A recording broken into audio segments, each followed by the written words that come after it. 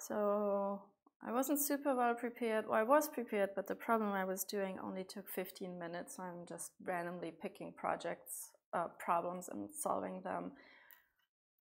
And Kaistia suggested the CodeWars website, so I just signed up for that, and we're trying to solve this first random problem that came up. It doesn't have Node 10 even. Okay. I think next time I do one big problem again outside of these websites, so I can pick Node 10 and use some modern ES next features.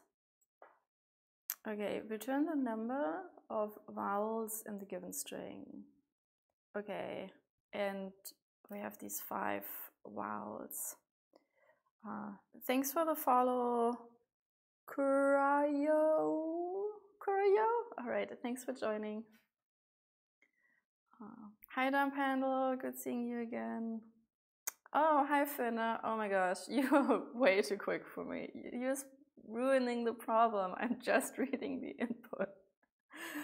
All right, so we get a string and we're supposed to do a vowel count. Now, what I would naively would have done is for const character of the string, and then I would have put 5 if statements here. But let's not do, yeah, let's not do 5 if statements. Okay, so Finn, is Finn the right name to say for you, or should I say Finner or something else? Hi, Lemming. Okay, go regex. All right, let's do a regex. So I want to say char.match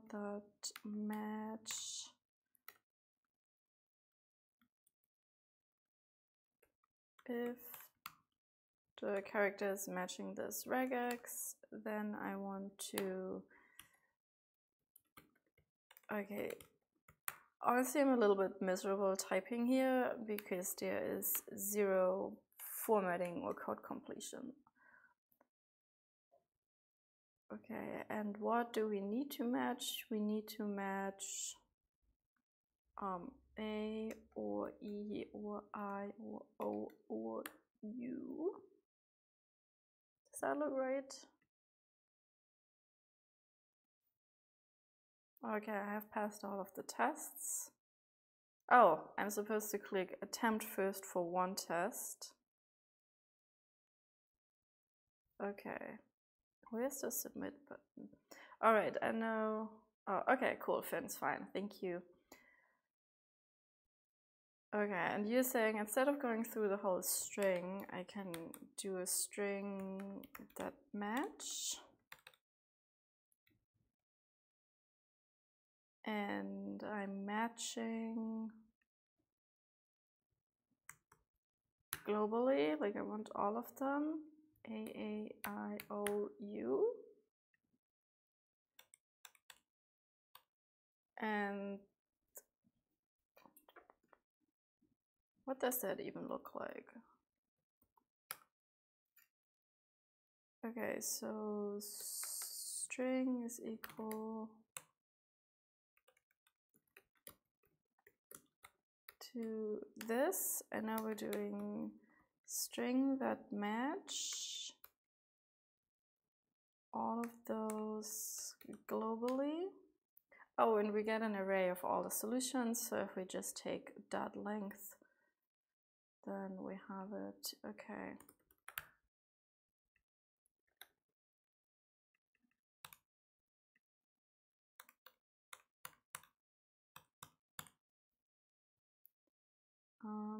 Run, what's the difference between attempt and run sample tests? Oh yeah, test your solution using the example tests.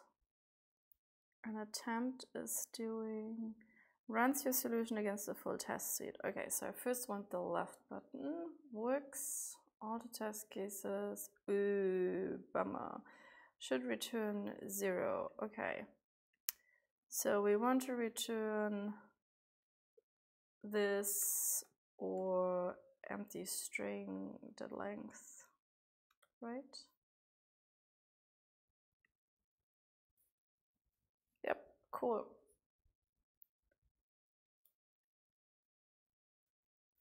All right, so where are these other solutions that I can see? Okay, do I need to submit this now? What's the deal here? Oh, unlock oh, submit final. Okay. Gotcha. Well, I think Finn already gave us the most clever solution here. Like, I think this is pretty sweet. Okay, submitting. I think we're very satisfied, right? Okay.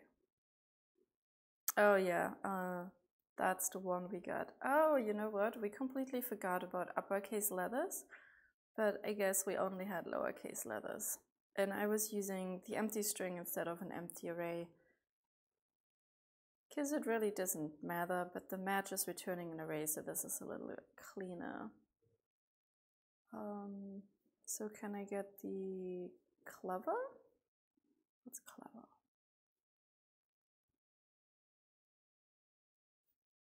It's hard to tell if the site is just slow. Oh yeah, there's a status bar here. Oh, hey Robin, how's it going?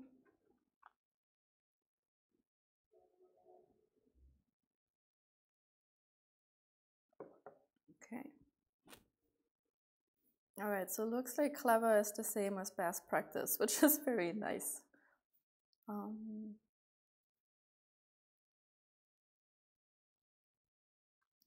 There's splitting, and then they're filtering for a function.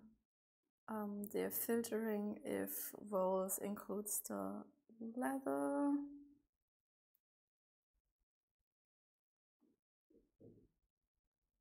And then they take the length of this. I'm good. I already did some housework this morning, ran some laundry. The problem that I had prepared for today, that I was done in 15 minutes, so now we're just looking at different websites, doing random problems. And I really like that you can sort here by clever and best practices. What I don't like is that while you type the problem, you have 0 editor support, and that just kind of annoys me. So I think I won't stick with this site. But somebody here suggested doing